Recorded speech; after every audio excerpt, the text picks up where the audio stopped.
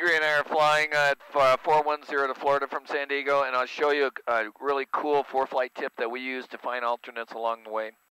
We're going to Gulfport, a lot of precipitation, as you can see, hoping that moves out of the way. But let's say we want to find out what the alternates are. We come to the layers. We put first, I picked ceilings. So now we have ceilings, right? So that ceiling's actually pretty good at Gulfport, but look at these other ones, 400, 500. Those wouldn't be good alternates. But here's another one, right? 2200. Awesome. That might's a good possibility. Or back in Houston area, we've got those. Same thing here. If you were going to Galveston, that's 300-foot ceiling. So if you're going to Galveston, you have to have an alternate. There's a real fast way to first find ceilings.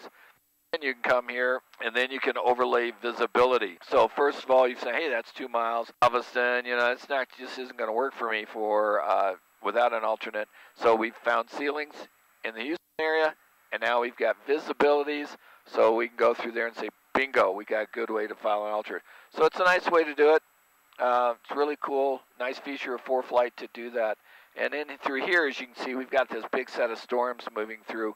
And so we're hoping it's now turned into almost a stationary front. It's very, very slow moving. That cold front will move through, and then there's a stationary front right about here. So that should work out well. So we'll land, get fuel, then we'll be able to climb hopefully above those or bypass around it and continue our way over to sunny Florida. Thanks for watching.